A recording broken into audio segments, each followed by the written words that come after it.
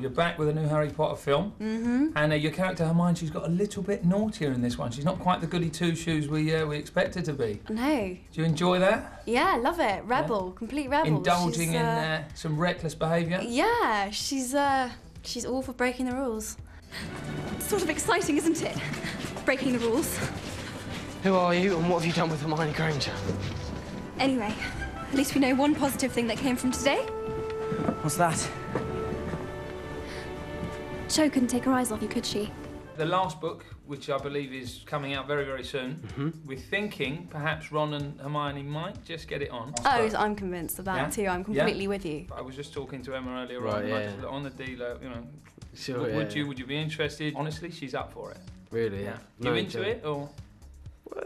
I think Rupert and I both know it's gonna be awkward. And he's quite up for it.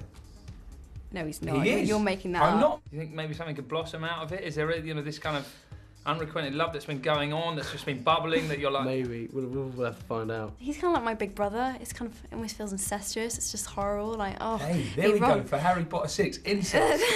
we spoke to the director, David, he said it was going to be sex, drugs and rock and roll. Oh yeah, cool. Yeah, and maybe incest as well. Yeah, add that in as an extra, like, scandal. Absolutely. Yeah. Good job there's no 7. Where'd you go from there? Yeah, what you got left, honestly?